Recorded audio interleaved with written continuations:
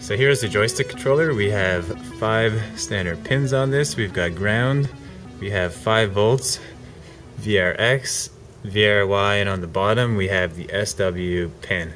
For controlling any little robotic applications you want, it's got pretty good range of movement, and it's quite easy to hook up. I recommend using 9600 for your serial.begin or your baud rate when communicating with this. We have ground going to ground on the Arduino, the brown wire.